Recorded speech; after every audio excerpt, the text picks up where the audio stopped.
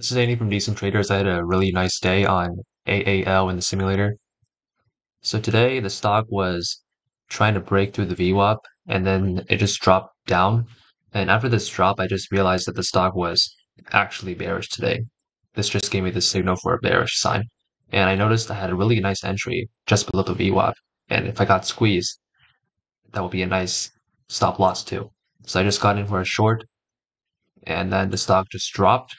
That was really nice. Even though the stock kind of squeezed up here, I wasn't concerned because my entry was pretty good.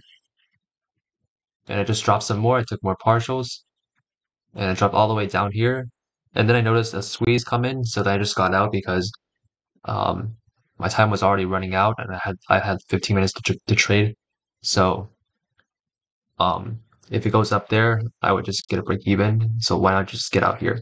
So I got out here and it turns out the stock kind of dropped a little more, but it wasn't that much. And I would have gotten out here anyway. So it was a decent exit and a really long trade here. Probably one of my longest trades.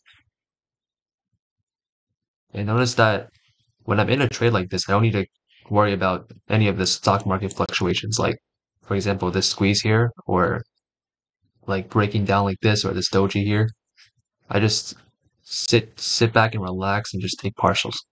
And the best partials I take are the ones that I don't pay attention. I just look away for like a minute and the stock just drops a lot and I just take a partial.